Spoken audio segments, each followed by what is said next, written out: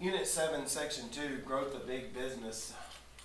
The late 19th century was known as the Gilded Age.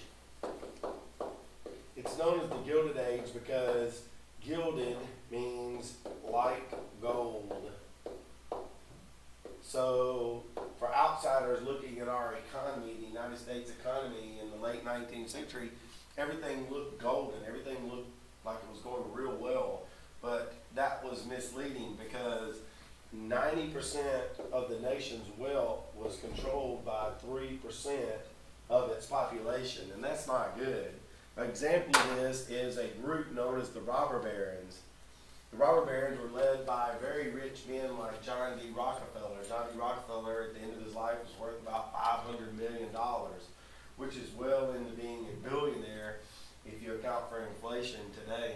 He led a corporation known as Standard Oil, and Standard Oil Company controlled 90% of the oil production in our country. He did this in two different ways. Like the other robber barons, he used what's called horizontal, and he also used vertical integration. Horizontal integration is easy to explain. It's just where when one company takes over all the other companies in that industry.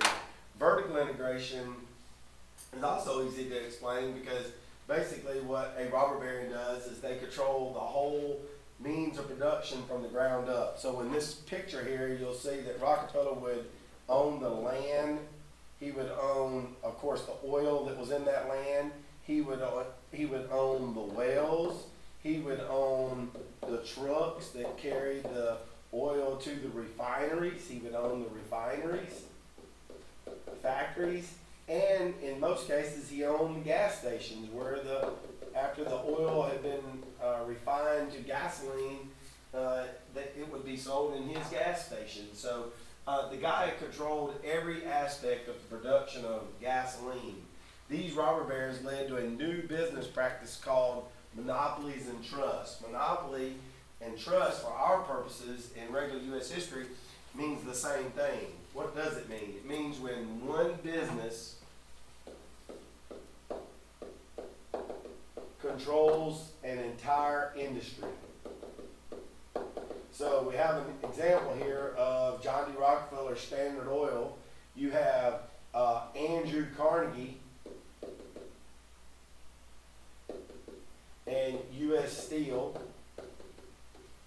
Today, you would have, if Home Depot drove Lowe's out of business, and that would, in Ace Hardware, that would be an example. If Verizon drove AT&T and T-Mobile out of business, that would be an example.